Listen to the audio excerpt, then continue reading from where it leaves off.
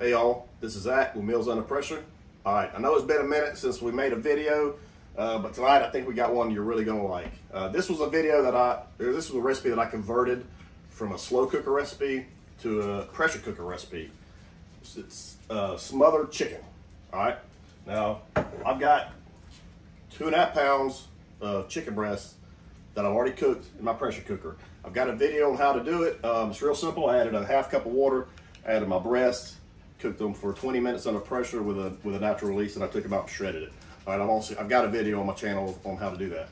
So this is 2.5, which is a little bit more chicken than I normally would cook, but we've got several people eating tonight. So got my shredded chicken. Now you can use chicken thighs, which makes this recipe a little bit quicker. All right, so I've got 2 cans each of cream of celery soup and cream of chicken soup. Now, if I was only using about 1 pound or 1.5 pounds of chicken breast or chicken, I would use just one can each. All right, so I've got some Lipton onion soup mix, 1 packet of that. If you got 2 packets, even better.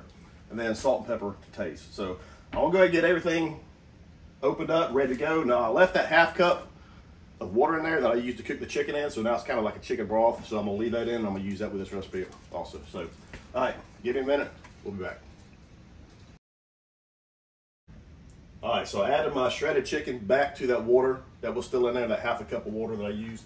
And I went ahead and added my 2 cans of cream of chicken soup and cream of celery soup. I went ahead and added those because it takes a little bit to scrape everything out of it. So now you can use cream of mushroom soup. You can use cream of onion soup. Because I'm using the Lipton onion soup mix is why I use the celery. So, but use whatever you want. But usually a cream of chicken and then another one. So I'm gonna go ahead and add my Lipton onion soup mix. Now I'm gonna save my salt and pepper until after it's done because I'm gonna salt and pepper it to taste. I usually like a lot of pepper with this one.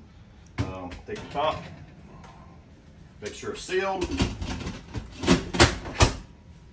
and we're gonna cook. Cancel that one. We're gonna cook it for 5 minutes. Now, when I cook with chicken breast, I always cook it twice. I usually cook it enough to shred it, then I like putting it back in a liquid or something to smother it, and I like cooking it a second time because chicken breasts are kind of dry. They're the more drier than the meat, so I find that cooking them twice really helps with that the moisture and then the taste, the flavor, and the tenderness. So I always cook my shredded chicken breast twice. So 5 minutes. It's going to come to pressure. We're going to do a quick release, and we'll be back.